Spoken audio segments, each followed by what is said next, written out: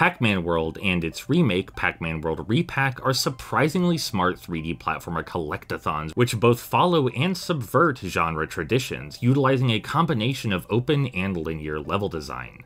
On first impression, Pac-Man World is a pretty standard hop and bop. You complete levels in sequence, generally moving from left to right, fight a gimmicky boss at the end, and move on to the next world. Each level contains countless optional collectibles, all of which are pretty darn useless if you breeze through the critical path. But if you bother to actually examine your environments, you'll find a compelling engine of exploration. There's fruit everywhere, and while this fruit superficially increases your score, it's also used as a key to open doors, and those doors themselves contain everything from 1-ups to actual keys, to secret mazes, to floating golden letters, to tokens. And each of those collectibles likewise has a use. The 1-ups are a sizable buffer for your mistakes, the golden letters unlock extra platforming gauntlets, the tokens let you play a slot machine, the actual keys enable you to save Pac-Man's family, and everything tallies up in the end toward a big old completion percentage. And it's not like this circus of collectibles is just scattered around thoughtlessly, the entire game is built around them.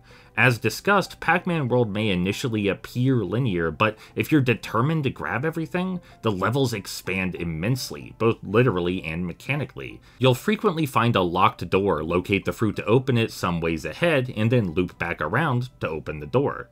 This sounds like simple backtracking on its surface, and sometimes it is, but it often recontextualizes the entire level flow through a simple change in perspective. When played backwards, hazards become platforms, platforms become hazards, and you're generally treated to all new angles on what initially seemed like lackadaisical level design. It teaches the player to be more mindful of their surroundings, and simultaneously makes them better at the platforming. Despite their optional nature, these collectibles, and the pursuit thereof, contain the majority of gameplay.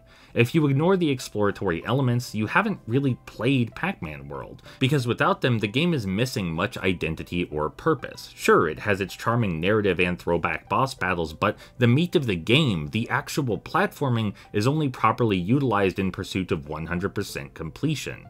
This is an above-average collectathon masquerading as a forgettable joyride. It's certainly not a masterpiece in either context, but it still deserves recognition as an unusual stepping stone in its storied subgenre.